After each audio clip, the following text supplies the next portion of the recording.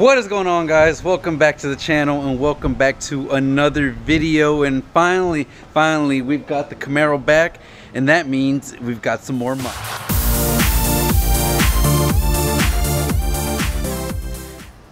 This is of course my 2019 Camaro, and it is back. And as you guys saw in a few videos before this, I did get some new mods for it. We got Nitrous along with some visual stuff. Now, just an update on the visuals. I did send off my anvil notch spoiler to get painted, so anytime now we should be getting that back. And when we do, we're going to be installing the anvil spoiler along with blacking out all the chrome front, back, and the tips. But today's video is not about that. Today's video is about the throttle body and the adapters that are being used, and I'll talk a little bit more about that just in 1 second. But man, let's just get a cold startup on this thing for you guys.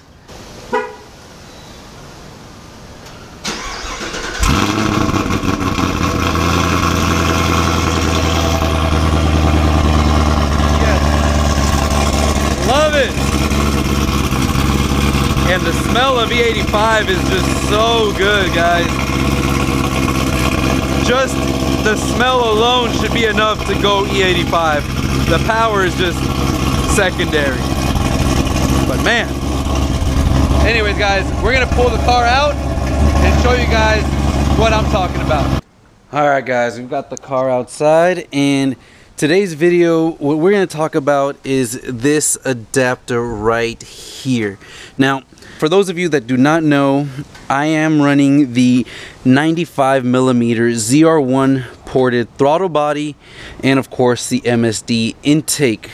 Now, I had the throttle body before I had the MSD intake, so I was using the LT1 manifold. And this throttle body is from ICT Billet, and it is used because the ZR1, the LT5 throttle body, does not have the exact bolt pattern to bolt right onto an LT1 or LT4 manifold. When I switched over to my big 103mm MSD, this adapter now became a restriction point. I basically have a restrictor plate here. So we have 95mm opening throttle body, and then we have the 95mm adapter, and then of course we have the big 103mm opening of the MSD. So basically in this configuration here, guys, I am using this as a restrictor plate and not taking advantage of the full 103mm opening. That's about to change because Solar Performance, the same people that I got my 95mm ported throttle body from, have made their own adapters, guys, and it comes in really good packaging, as you guys can see here. And I'm gonna just pull this out.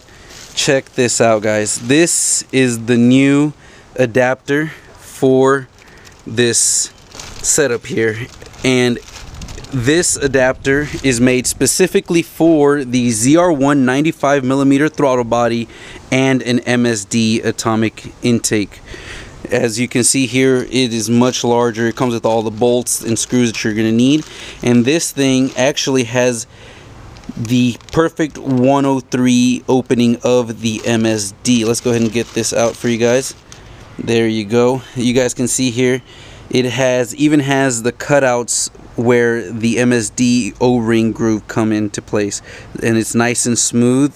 It doesn't have any abrupt kind of blocky cutouts here, and this is a true flush finish with the MSD intake. Along with this inner ring here is exactly the 95mm of the bigger ZR1 ported throttle body.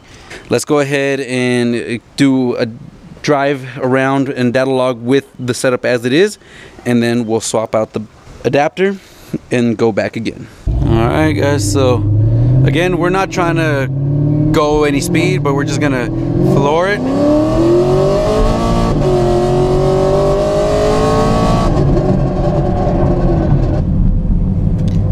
So we'll cruise here and then we'll just floor it.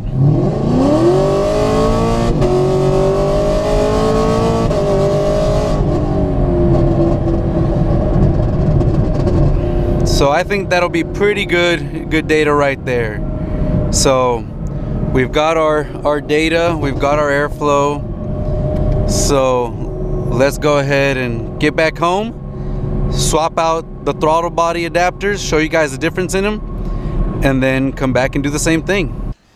Alright guys, so look at our mass airflow sensor is at 9,100, almost 9,200, 9,200, and you see here 3,450, 3,400.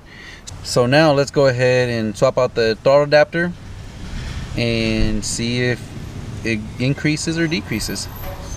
Alright guys, as you guys can see, I've got the throttle body off and looks pretty clean. It's got a little bit of oil, but nothing major. The front side of it very clean. As you guys can see, 100mm effective. And here is the ICT billet adapter, which you guys can see I can put my finger and pull behind it. So it's definitely much smaller. Let's go ahead and remove this adapter. Alright guys, so here we have the solar performance adapter on top of the ICT billet adapter, and here is the one that I was running, and as you guys can see, much more of a difference. I mean, we can actually place this and it you can't even see, you can see the big step down in the bottom.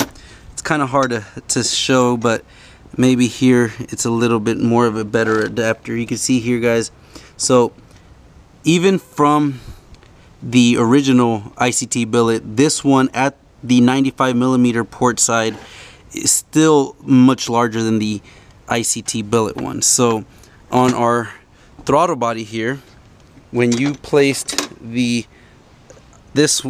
ICT billet one on here, it was still a little small.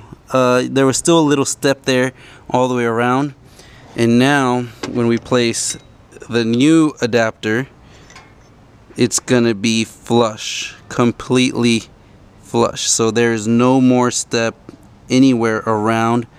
So it is a smooth transition from the throttle body to the adapter, and then with the same token, this on to this side. Alright guys, check it out. Look at how smooth, even right here around the bolt hole area, you guys can see it's got the little notch. And now we're utilizing the full 103mm of this atomic intake. So let's go ahead and put everything back. This kit comes with all the supplied screws and hardware, and we just put this O-ring in to create the seal on the throttle body, put everything back together, and we're good to go. So let me wrap this all up and then we'll go for another drive and then do a final comparison at the end. Alright, so we're gonna data log. Now what I want to see is what the peak airflow is at those times, like we saw at the end of third gear at about 65 miles an hour. That is what I'm interested in seeing to make a good comparison. So let's go ahead and find out. So here we go. Let's go ahead and try it.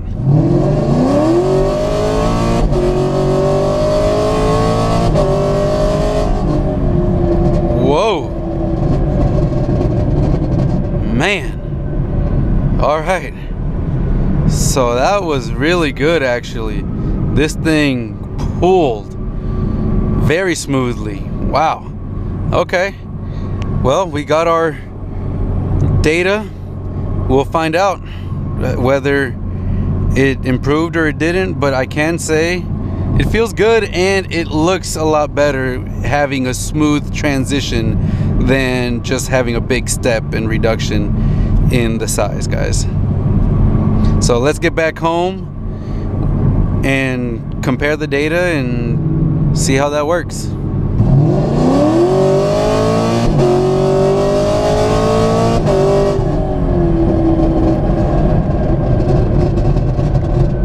That is quick.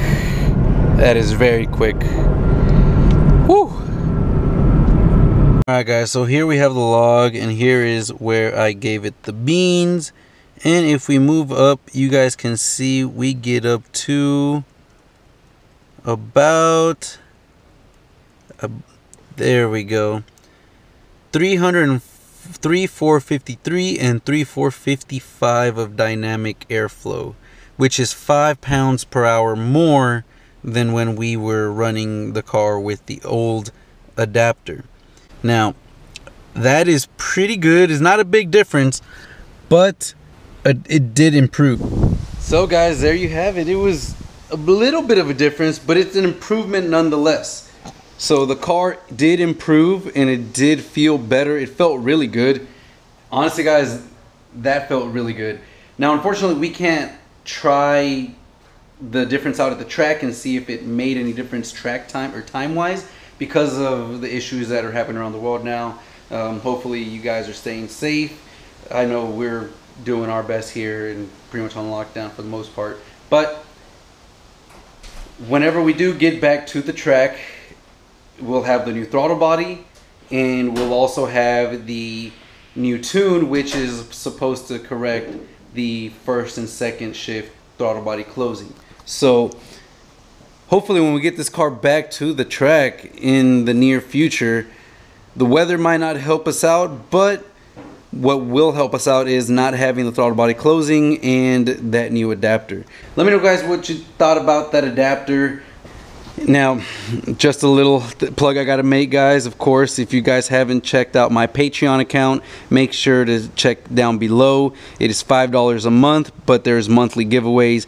This last month I gave away a $50 gift card, and in the month of March I will be giving away another $50 gift card. So sign up for your chance to win monthly giveaways, and if we can get to 1,000 Patreons, I will be giving away this 2003 Mach 1 Mustang. So make sure you click the link down below and check it out. Also guys, if you like the content, make sure that you subscribe, hit the thumbs up button, and ring the notification bell so that we can push this content out to many more people. That's gonna be it for today guys. We have the new throttle body adapter in place. And of course, we do have the Nitrous kits still waiting.